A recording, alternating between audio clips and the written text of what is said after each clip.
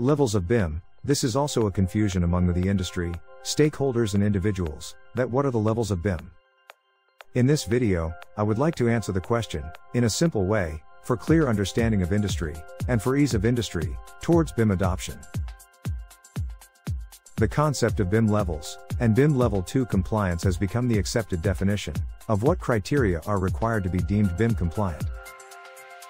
By seeing the adoption process, as the next steps in a journey, that has taken the industry from the drawing board, to the computer and, ultimately, into the digital age. The UK government has recognized that the process of moving the construction industry to full collaborative working will be progressive.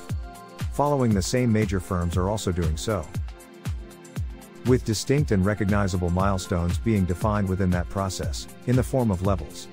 These have been defined within a range, from 0 to 3, and, whilst there is some debate about the exact meaning of each level, but for sure below Level 0 of BIM. Its simplest form of working, Level 0 effectively means, no collaboration. 2D CAD drafting only is utilized, mainly for production information. Output and distribution is via paper or electronic prints, or a mixture of both. The majority of the industry is already well ahead of this. Level 1 of BIM. This typically comprises a mixture of 3D CAD for concept work, and 2D for drafting of statutory, approval, documentation and production information. CAD standards are managed to BS 1192, 2007, and electronic sharing of data is carried out from a common data environment, CDE, often managed by the contractor. To achieve Level 1 BIM, following should be achieved. Agreed roles and responsibilities. Naming conventions should be adopted. Arrangements should be put in place to create and maintain the project-specific codes and project spatial coordination. A common data environment, CDE, for example a project extranet or electronic document management system, EDMS, should be adopted.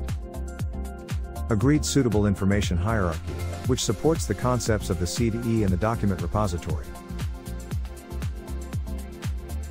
Level 2 of BIM. Distinguished by collaborative working, and requires an information exchange process, which is specific to that project and coordinated between various systems and project participants.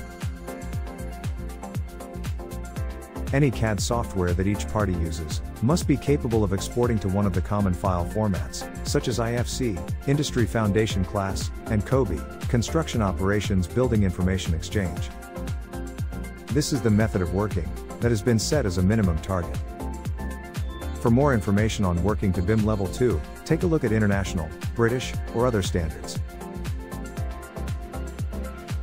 Level 3 of BIM. Level 3 has not yet been fully defined, however the vision for this is outlined in the UK government's Level 3 strategic plan. Within this plan, they set out the following key measures to be secured with further funding.